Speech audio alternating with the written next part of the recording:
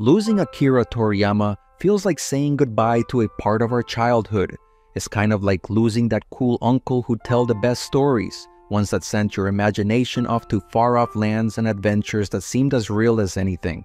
Dragon Ball wasn't just a show or a series of comics, it was a companion through the ups and downs of growing up. Remember the thrill of watching Goku face off against the Red Ribbon Army, or the chills during his battles with Freeza and Cell? Those moments were more than just entertainment. They were life lessons wrapped in epic showdowns and power-ups.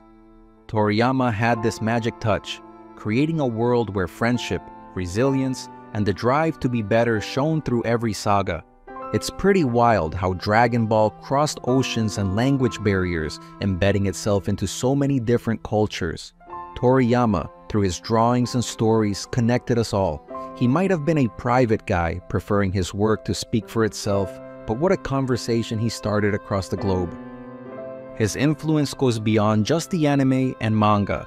It seeped into how stories are told in games, movies, and even other comics. New generations of creators have been inspired by him throughout the decades, infusing their work with that same spirit of adventure and heart.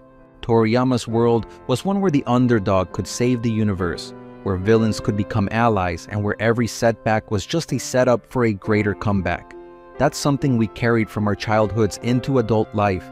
This belief that no matter how tough things get, with the right friends and a good heart, you can overcome anything. Akira Toriyama's passing is a moment of reflection on the joy, inspiration, and dreams his work instilled in us. But through Dragon Ball and its adventures, he's left us with something timeless.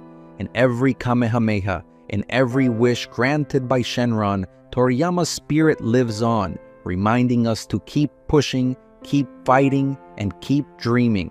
And that's pretty special.